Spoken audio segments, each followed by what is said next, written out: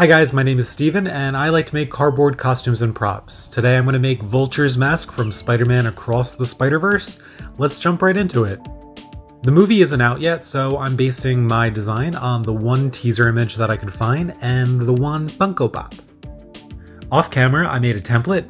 Well, more than one template.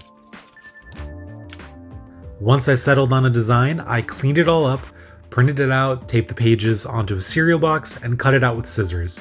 I also used a utility knife to help cut out the tricky little corners, as well as score along the dotted lines. Scoring just means that I didn't cut all the way through. FYI, I only used one cereal box for this entire project. Whenever I do a mask or something like that, the pieces always look super weird until you tape the edges together. So I started with the eyes and slowly pushed and pulled until I got a nice little shape.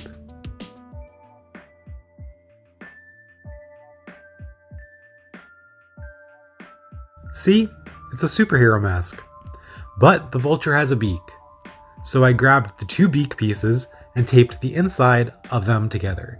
If you're following along, this was kind of tricky to do since my sausage fingers are kind of big, but the goal is to keep all of the tape on the inside. However, bits of tape definitely stuck out, and that's not a problem. I just took my sharp utility knife and sliced off all the visible pieces. Easy peasy. With the beak taped together, I gently opened it up and glopped in some hot glue. Each time I added hot glue, I just held it until that glue dried so it would dry in the shape that I wanted it to be.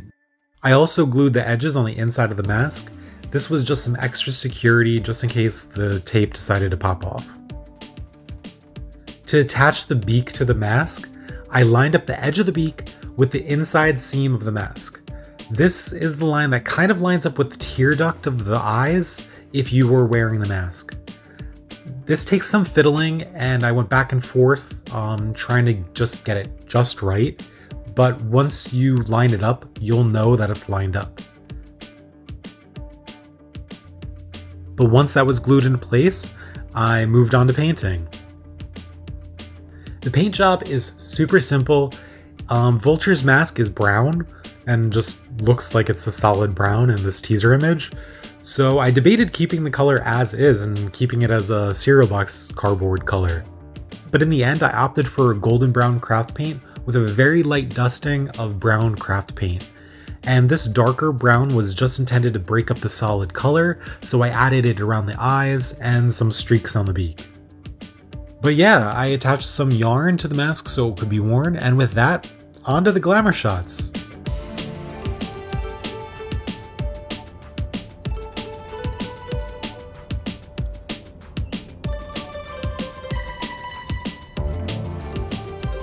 There you have it, Vulture's Mask from Spider-Man Across the Spider-Verse.